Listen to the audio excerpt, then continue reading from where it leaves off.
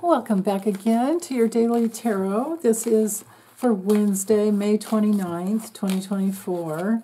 And as always, my intention is to have 3 cards come through that will help you most with today and possibly over your entire lifetime because it has something to do with healing the soul.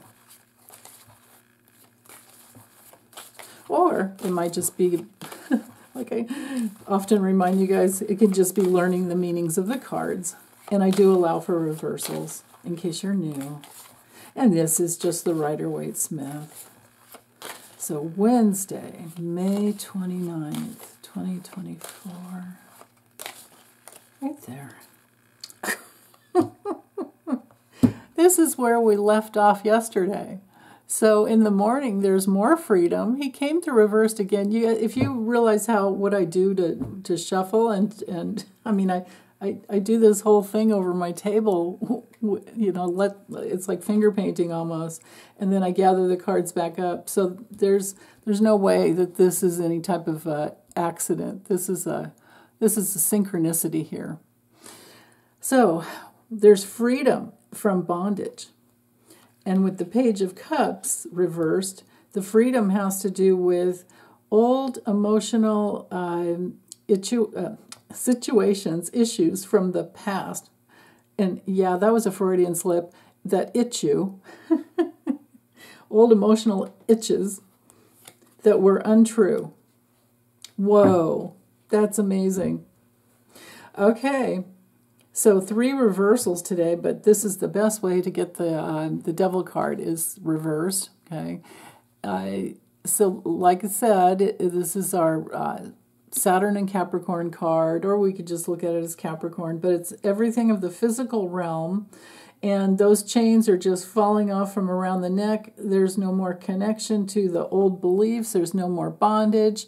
There's no more addiction. There's no more apathy or cruelty or materialism that you're dealing with.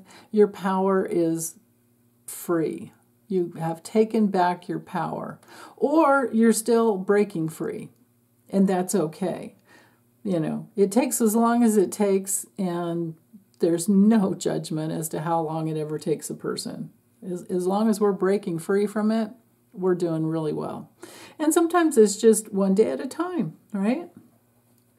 Now, with the Page of Cups, we're talking childhood, like adolescent trauma, teen years, all of the teen years, adolescent and up through, the whole tweens and teens.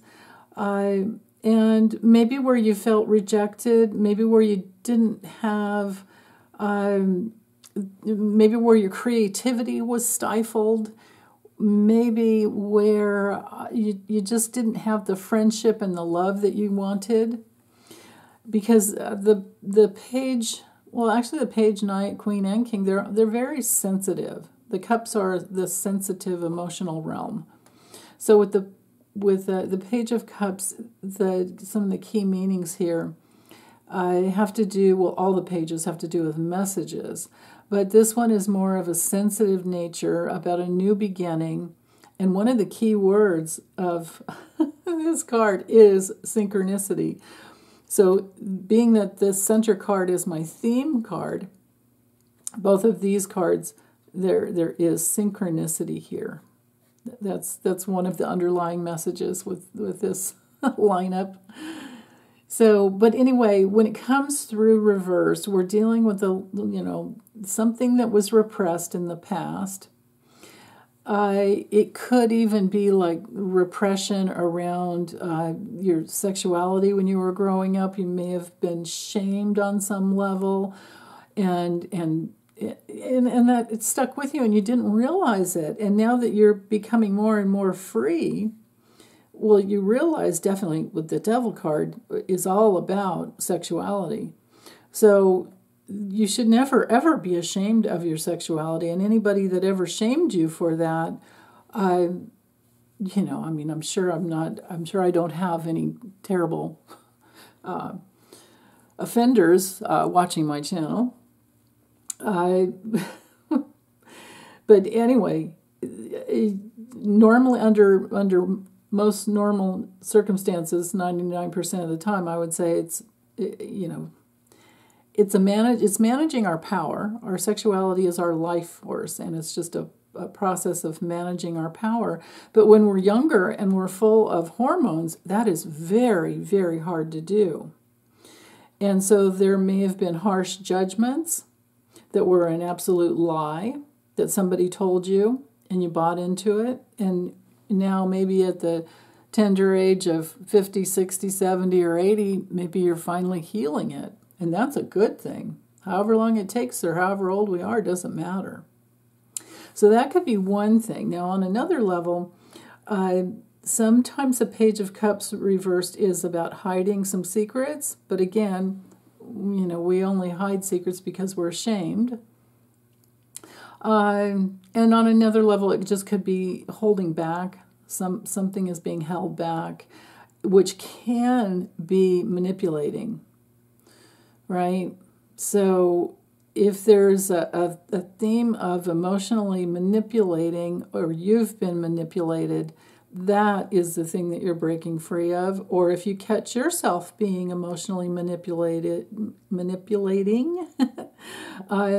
then you might get inside the truth about that with the Ace of Swords reversed and try and figure out like, oh yeah, that was, I realize I did that because it was just a defense in order to have connection. So maybe that's what you're freeing up, is that old defensive way of having a relationship, connection in your life when you were younger. This is a younger traumatic wounding here, or younger coping mechanism here with the Page of Cups. And again, it's the theme for the day. Now, if it doesn't apply to you at all, this could be a younger person in your life, could be a teenager or something, Maybe you walk in on a teenager getting it on. If so, never shame them. just go, oh, sorry. Or, don't use all the hot water in the shower. What do you say, right? Oh, my goodness. So, okay, I think I'll let that one go. Oh, except for, let's name the signs. We're talking any water sign, so we're talking Cancer, Scorpio, or Pisces. This could be possibly. And it doesn't have to be a sign at all. It can just be the energy of the Page of Cups. And then with the Ace of Swords, this is the card that brings in, when it's upright, it's the card that ushers in autumn, fall. So yeah, and then all air signs. And it could be related to any air sign. So again, Gemini, Libra, and Aquarius. But the keywords for the Ace of Swords has to do with not having any good ideas coming through.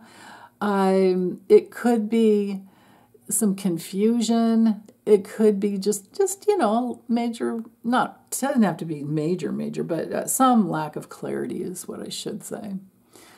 For some people, it is memory loss. Sometimes with this card, it has to do with surgery as well. If that's the case, it's possible that the original trauma was during the teen and early, years, and getting in touch. A lot of times when we have an issue in our body, it helps us get in touch with, because the body and the soul are one. So it helps us to get in touch with wounding from the past. It certainly has for me. Anytime I've ever been sick, well, first thing I do if I get sick is reflect on, what's coming up to clear, what's the main issue here, or how have I let myself get out of balance to the point that I wore myself ragged? I've done that before too. I think we all live and learn with that one, right? Especially when you're a mom and you've got kids and you're working. Yeah. So anyway, sometimes with the Ace of Swords, this can be somebody that, and if it's a younger person, and you're free of this, like, detachment, you're detached, but you're witnessing a younger person that just really wants to win the fight. There's argumentative, manipulative behavior here, and it's to it's to win something, because they think then that's how they have the approval or the love. That could be, and this could be a pattern that you grew up with too, was that you maybe you had a parent, maybe you had a parent that was detached in the wrong way and didn't listen to you, didn't care about what was going on, and didn't understand how hard it was to be a teenager growing up. And you walked away thinking, no, I'll never win love. I'll never win. I'll never have. So whenever we are in either an always or a never, like we think it's always this and it's never that, or, whichever way that goes, know that you're in duality. If you're in a emotional conundrum where you think it's never going to be this or it's always going to be that, you're in duality. So you have to step back and accept the fact that you're in duality, but open up to a whole new unitive reality where you think of, oh, you know what, it's and. Sometimes it's this and sometimes it's that. It's never, you know what I mean? I guess if you want to get with the nevers, you just say never. Because you never know. But, well, when you get there is the thing. But anyway, back to duality, we're in that either-or consciousness, which keeps us split. And this is part and parcel with the earthly realm, where we are unitive beings, but we're born into this dualistic realm, and we get caught up in thinking that it's either good or bad. I have to be right or I'm wrong, and if I'm wrong, I'm bad, and if I'm bad, I don't have love. And I have to win, otherwise I'm a loser, and if I don't win, I won't have love, or I won't have happiness. You know what I mean? Or I won't have control. We're fighting for control, pleasure. When we're in duality, we're fighting for control. We've got a forcing current going out for control or pleasure. Or we're just literally withdrawing from life and we're just, Or sometimes there's the forcing current around needing to have glory. I guess that would be the winning department. Got to win. Got to be the one on top. Gotta, all that stuff. So when we're in a gotta or a shoulda, we're in duality, right? So yeah, whatever's going on, don't judge yourself harshly. And if you witness other people doing it, just know it's a human thing. But other than that, I'll just get this uploaded and let you guys tell me how you're doing. Okay, bye.